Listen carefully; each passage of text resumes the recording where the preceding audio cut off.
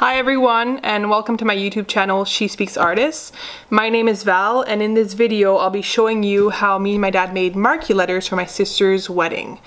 We had a lot of fun making them, and I hope you enjoy watching this video. Let's get into it.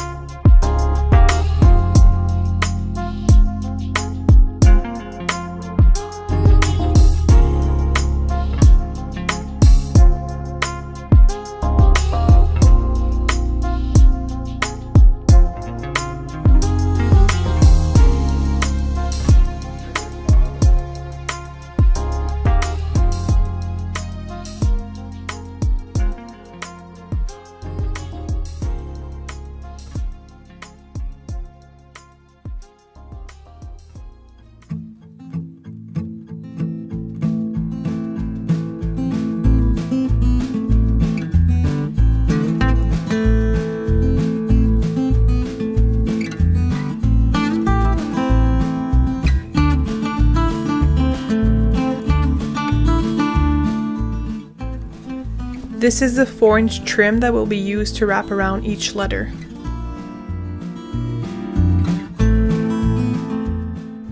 As you can see, we've cut the wraparound trim to size, and we're now ready to glue and tack it on. We ended up cutting most of our trims at a 45-degree or 90-degree angle. For some other letters, we made cuts at a 30-degree angle.